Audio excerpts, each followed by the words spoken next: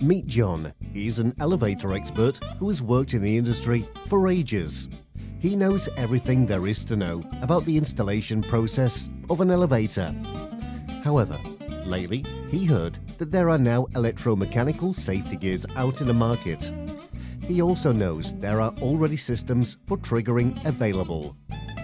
John has heard of an innovative project, a new ant system that acts next to a position sensor, also as an overspeed governor, and is able to trigger an electromechanical safety gear. He already knows the ant system and remembers the simple mounting process.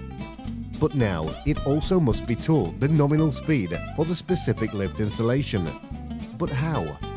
Step 1. John chooses the sealed envelope with the right speed labeled. Step 2. John plugs ant shield to the power supply. Step 3. John takes out the tape from the envelope and slides it through the ant shield. Step 4. John takes out the label from the envelope and puts it on the device. Wow, that was easy!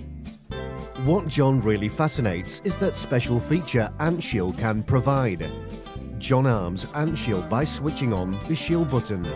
By that, a safety area is created, where he can safely work in a reduced pit without the need to have any other safety mechanism installed. Ants act as a shield around the area. So smart!